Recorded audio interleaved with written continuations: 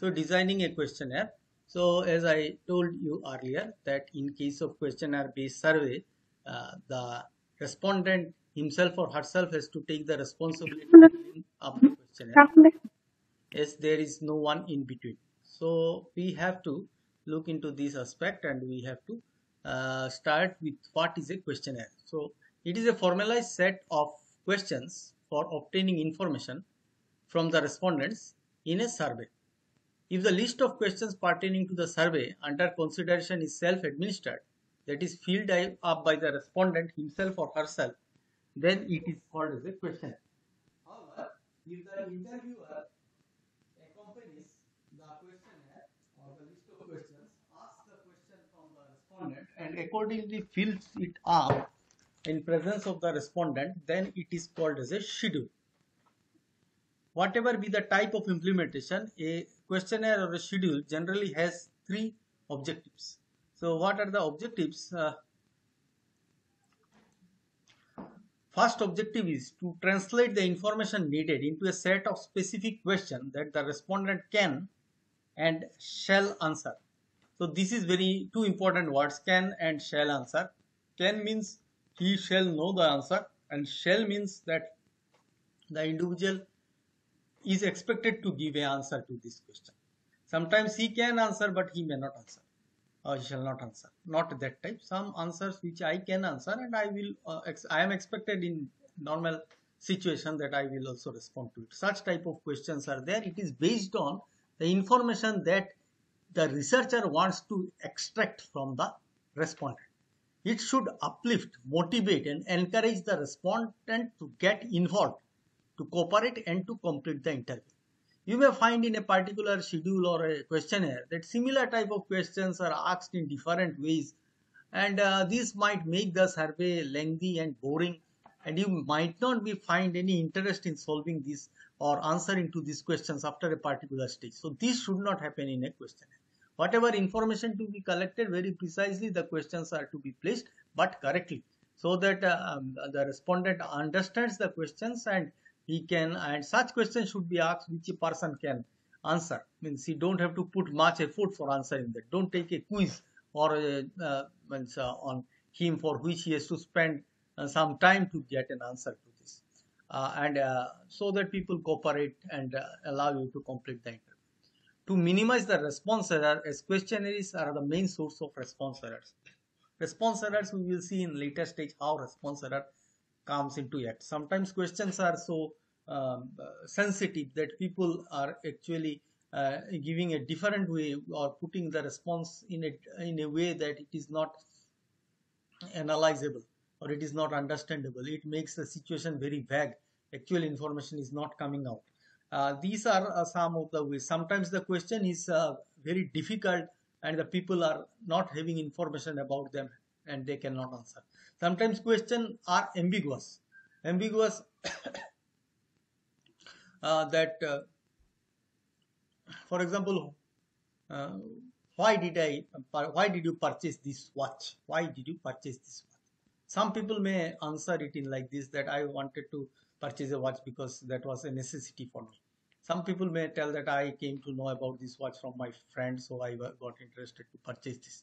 Now, this why question is leading to all different types of answers.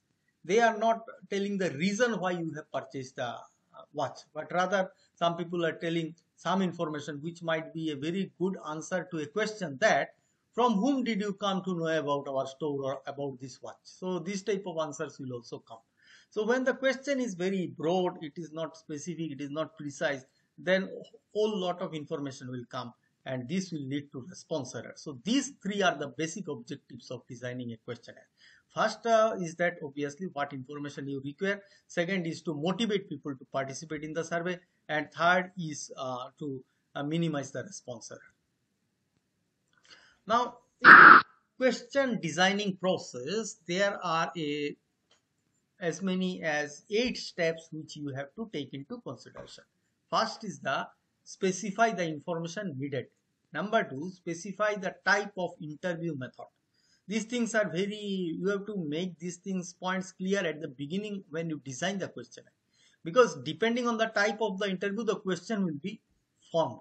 in same purpose, same objective of an interview, but it depends on in which way you will conduct the interview. Well, whether it will be an email interview, whether it will be a postal interview, whether it will be a telephonic interview, whether it will be a scheduled type of interview, all these things determines the way in which questionnaire will be designed. Determining the content of individual questions, how an individual question should look like. What should be the contents of an individual question, keeping into mind the objective of your study or what is the objective of the survey. Then coming broad, we have this overcome unwillingness and inability to answer. People are unwilling, they are unable to answer. These two things we have to take into consideration, that our question does not lead to the unwillingness and inability of the person to answer. Next, decide the question structure, decide the question wording, arrangement of questions, and finally the form and layout of the in which the questions are arranged in the questionnaire. So these are few things which you require to decide when we design the questionnaire or before we actually design the questionnaire. Some of these are you have to decide before taking the questionnaire designing, and sometimes during the questionnaire designing this has to be done. That means before the survey starts, when you make your questionnaire, some of these 8 factors should be taken care of. We'll look into them one by one. First, we'll look at how to specify the information needed. With the progress of research project, the type of information required becomes more vivid. Generally, you see, if you look at a business research, I am not taking about an academic research, but when you want to take a business research, first way you have to do is that you identify the problem, and then you know that this is sometimes problem is quite vivid, sometimes you have to find out the problem itself. Okay, anyway, so then we need that, okay, to reach to a solution to this particular business problem, what are the information that we need to have from the organization, from the company, from the customers, maybe from the employees, depending on the situation. Now, sometimes if we understand the problem already, we know that problem, suppose in an organization, often there are some disappointments of the employees, and often they go for a strike. This actually hampers the progress of the institution because or the industry because a lot of days are there where no production takes place. This ultimately has an influence over the profit of the organization. Now these are the problems that are quite vivid, and we require to go for a solution to this.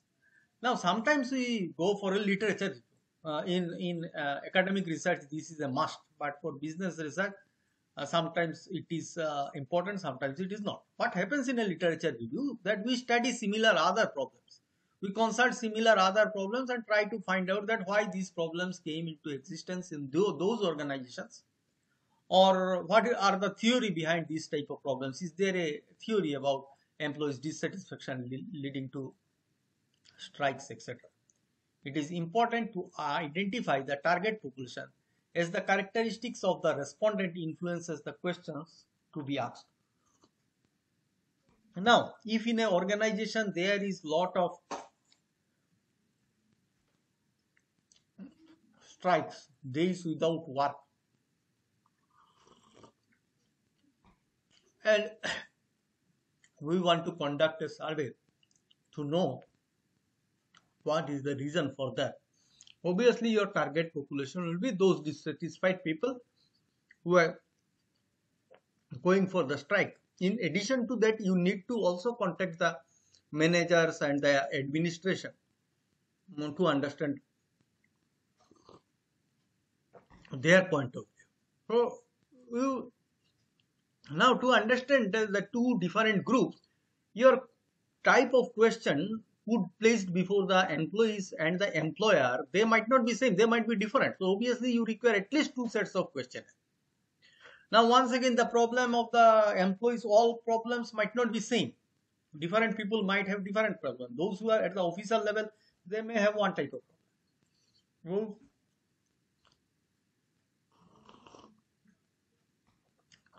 Those who are below a particular level, they may have some other types of problems. Association may take up both the problems simultaneously and are going for a strike. So to understand the problems of these two groups of employees, you might require another set of questions. So that's why it is very important to understand the respondents. Who are your respondents? That is the target population from whom the information is to be collected. Specifying the information may lead to lower no opinion responses. Sometimes you find that in a questionnaire, there are some questions in which no opinion comes out because people don't fall in that category. Maybe some problems are very specific to the what is the grade B employees. That means below this means below officers level, those employees, specific to those employees. Now, when you put the same question to the officers might not have any response there because they don't fall in that category. They don't undergo that type of things. For a very simple example, suppose I ask you that, are you a smoker? Suppose your answer is yes. Then I have a set of questions. How regularly do you smoke? Which brand of cigarette do you pick up? Do you find any health issues because of your smoking? Are your family members satisfied with your this smoking habit?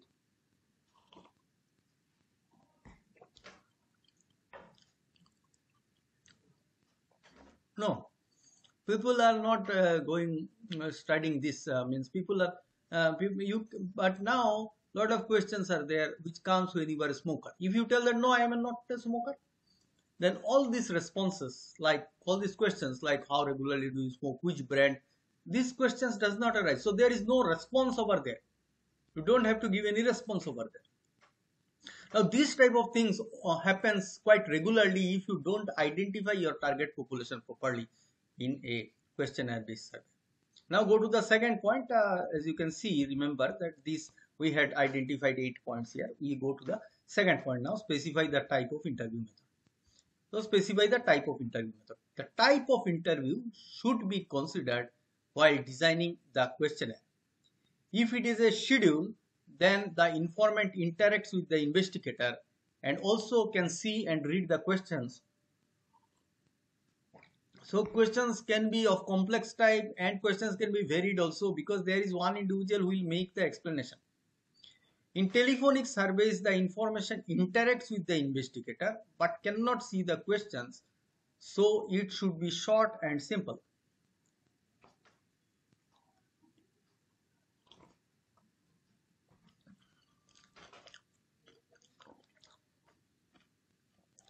The mailed questionnaire is so self-administered and so it should be simple and detailed instruction may be provided for different types of questions. Suppose I have a multiple choice type of question. There I should give that there will be under each question there will be 5 options. You have to take the most appropriate one. Some responses may be checkbox type responses where under a question there may be many options, but you cannot you can tick more than one also, no issues. That is called checkbox type responses. It is opposite to MCQ. MCQ only 1 out of 4 or 5. In checkbox type questions, any number you can tick in all of them also. For example, you have problem in heart, yes, no. Kidney, yes, no. You have blood sugar problems, yes, no. You have health, blood pressure problems, yes, no. So many diseases are there. One may have all the diseases. So tick, tick, tick in all cases. Checkbox all.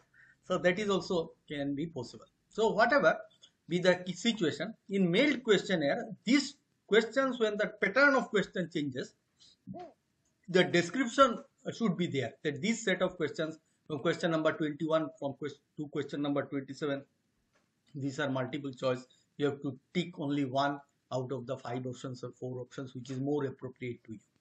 Question number 28 to 35, they are checkbox type question. You can choose more than one options also. So this type of description should be there. And if some term is used which is little bit technical, you may give an explanation to that also. So that when the person fills it up, he feels that every description is there. He don't have to go to the dictionary or ask someone to get a response to that. Telephonic survey is very interesting. Telephonic survey, you don't have to interact with the respondent. sorry, telephonic survey, what happens? One person calls you, wants to take a survey. You don't know that person. There is no questions in front of you. You don't know what will be the next questions. The next question, and after that, which question will be asked. Whether the person is at all genuine or not. She is telling that she is calling from Axis Bank, but whether she is really calling from Axis Bank or she is a fraud, I don't know. I don't have any idea. So she is asking that whether I want some loan, but that way she may actually take the information about my financial condition. I am not sure. So telephonic interview, this is the problem. If someone is calling you, don't know the person. The type of questions that she will be asking one after another, that is also not known to you, and obviously you cannot see the person. So that is a telephonic interview is that way very dangerous. However, in schedule there is a person who accompanies the questionnaire, so you can see the person, you can look into his eyes and understand whether he is telling a lie. Maybe if you are a good reader, but then you can ask different types of other questions. Why did you come here? How did you get my address? Who told that I will give you the information? How do you know that I am a employee of such and such organization, or I am a customer of such and such organization? You can ask them many questions to verify the identity of that individual. Uh, once done, so once this is done, then at this stage we can actually also take the help of we can see, ask him that show me the list of questions that he will be asking. So in the schedule he asked something, I told him whether that is important. He asked me, are you married? I told him, why is this important for your survey? Yes, yes. Show me your schedule, where in your schedule it is written that the person is married or not. Here the question number 4. Oh, acha, acha. Okay, fine, thank you. Okay, please go ahead. So you have different ways. You don't know, you can talk with the person, you can see the list of questions. A telephonic interview, neither the person is there nor the question list is there. In mail questionnaire method, the person is not there, but the list of questions is there. So that way, out of the 3, telephonic service seems to be a very dangerous one. And this is, we take up this this one, we take the last of the slides for today, because students want to sit for an exam. First is, what is the content of individual questions? First is that whether the question should be simple.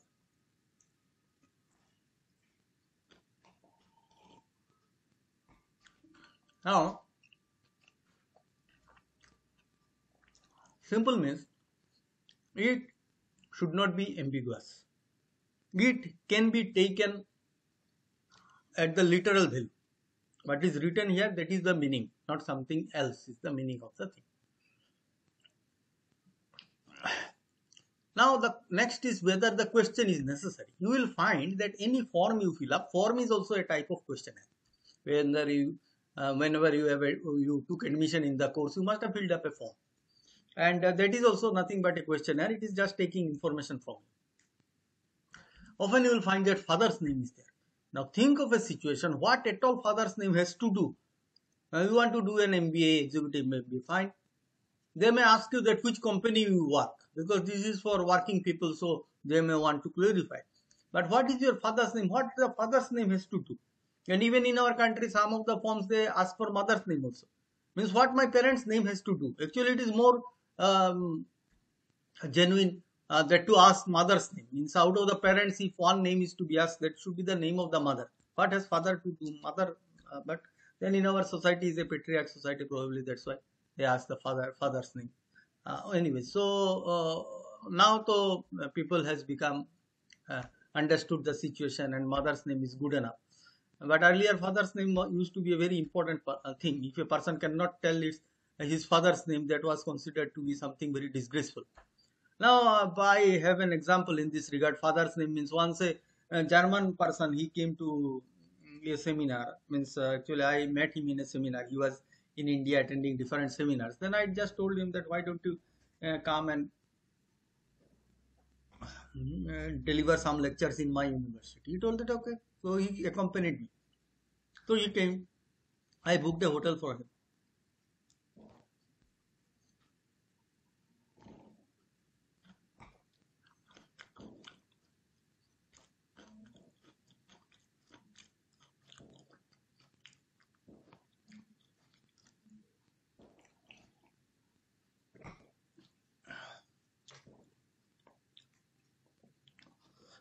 Now, in the hotel he went, the hotel wala is asking him his father's name. What is your father's name? Or he has given a register where there is one column father's name. He is asking me what my father has to do. My father died long back, 10 years back, in Germany. Means even if I write my father's name, what he is going to do with my father's name? I told her, oh, don't be so argumentative. Only Indians can be argumentative. That's why there is a book, The Argumentative Indian. So you, Chanando, please write whatever they ask. So but he was not. I also was thinking, yes, what his father's name has to do here. मतलब रात को दारू P के हंगामा करे तो पापा को कंप्लेन करना है, कैसे करोगे? वो बेचारा मर गया है और जर्मनी कौन फोन करेगा उसका पापा को? और फोन भी कर भी दिया, पापा जिंदा भी है, कर भी दिया, तो पापा कौन सा एक्शन लेंगे? So these things absurd, but is the question at all necessary? Can questions be shortened? Some people, they ask so big questions that you actually keep on reading the question 2-3 times to understand what he actually wants. Now, is the question double-barreled? Double-barreled questions in a questionnaire should always be avoided. For example, do you think Boost is a tasty and energy drink? Now look at this question. Where is the problem in the question? Do you think Boost is a tasty and energy drink? Now currently I am stopping sometimes little bit. You might be understanding that I am eating something. Actually I am drinking Boost. Do you think Boost is a tasty and energy drink? Now, yes, understood. Okay. No, understood. But suppose I think Boost is tasty, but I don't feel any energy after drinking Boost. So I want to tell that yes, Boost is tasty, but it is not an energy drink. It does not give me energy. Then what shall I answer? Yes or no? Or both? Or say someone asks that okay, Boost is an tasty and energy drink. I don't find any taste in Boost, but when I drink Boost after coming from the university, I feel earlier I used to feel sleepy, but when I drink Boost, then I feel that no, my sleep has run away somewhere, so I feel a little bit energetic. So Boost is an energy drink, but it is not at all tasty. In that case, what answer I will give to this? So this is actually a double-barreled question. That means two questions in one question. It should be divided into two questions. Like, do you think Boost is a tasty drink? Yes, no. Do you think Boost is an energy drink? Two questions, but clubbed into one, making a double-barreled question. So it is good to decrease the number of questions in a questionnaire, but not with double-barreled questions. Is the question or negative or double negative? Now sometimes this creates, means in English also and in other languages like Hindi also. For example, मैं बेईमान नहीं हूँ. बे is actually negative things. बेईमान, बेइज्जत, जिसका इज्जत नहीं है, बेइज्जत. बेईमान, जिसका ईमान नहीं है, बेईमान. बे is a negative word. Now, मैं बेईमान नहीं हूँ. इससे तो अच्छा बोलना कि मैं ईमानदार हूँ या मेरा ईमान है. Means actually double negative is used to make it positive. Negative and negative makes positive. Negative and negative makes positive. मैं बेईमान नहीं is one negative. Bay is another negative. मैं बेईमान नहीं हूँ. इससे तो अच्छा बोल दो कि मैं ईमानदार हूँ या मेरे पास ईमान है. Now this type of questions when start coming in the questionnaire, that becomes very difficult. For example जैसे एक हमारे कॉलेज डेज में एक लड़के को, मतलब मेरा एक फ्रेंड को लड़की को प्रपोज करना है. कैसा प्रपोज किया? ये सच नहीं कि मैं तुमसे प्यार नहीं करता, बोल के चला गया. तो लड़की काफी देर सोचती रही, ये सच नहीं कि मैं तुम्हें प्यार नहीं करता, सच नहीं कि मैं तुम्हें प्यार नहीं करता. Negative makes positive. तो ये मतलब मुझसे प्यार करता है. Oh my God, he propose me. Oh my God. उसको 5 मिनट बाद समझ में आया. Now what happens, you see, when you put this type of things in A क्वेश्चनएयर, the people gets confused because when the people try to fill up a questionnaire, they want to do it quickly because they और भी काम करने को होता है. So in that case, not to confuse the respondent. For example, here I given a live example of a double negative. You see, okay, I took the photograph from Delhi Metro In Delhi metro, they gave when the metro started. I don't know when now the instructions are there or not. But when the metro started initially, I think in 2004, 2002 or 2004, 3, I think Delhi metro started. And they gave one this means different do's and don'ts instructions were there. Out of that, do not travel without a valid ticket. They could have write travel with valid ticket. Do's में घुसा देना था उसको. Travel on with valid ticket only. लिख दो. Do not travel without a valid ticket. Do not travel. Travel नहीं करना. Without a valid ticket. मतलब valid ticket लेके travel करना है. That means travel with a valid ticket. English तो यही होता है ट्रांसलेशन में. Travel with a valid ticket. तो इसमें देखो do not travel without a valid ticket. कितना confuse करता है because this is a double negative statement. So whenever in a questionnaire such double negative statements comes in, then it is a little ambiguous. This creates lot of confusion. Next, is the question leading to an obvious answer? That means leading questions. You must have seen in the movies in court trial, they tell that this is a leading question, Your Honor. And some question whose answer is obvious. For example, is killing unborn babies a good practice? Here the word killing unborn babies, killing.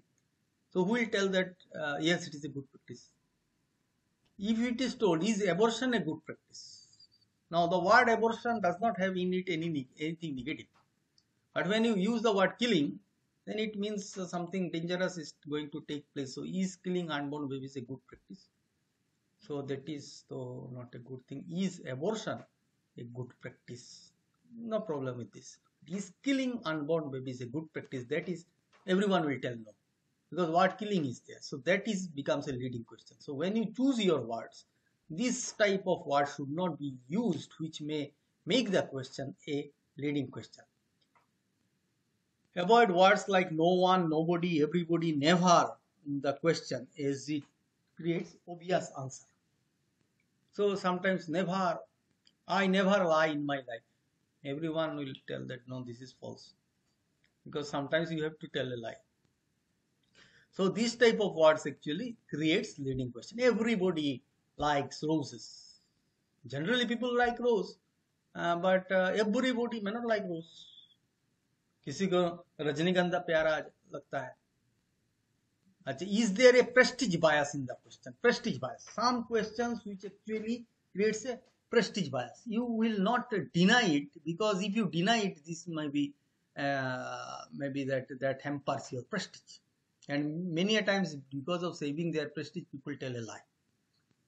For example, earlier I used to work in a college. So there was a cricket match between the affiliating university and the college teachers and the affiliating university teachers. So we were in the match. So some people were, both the teams players were there. Now I met one, in the pavilion. I was standing near another player of my opponent team. I asked that, sir, which department you were teaching? He told that I am teaching in the mass communication department. Okay, very nice, sir. Which year did you join? He told this and this. Oh, okay.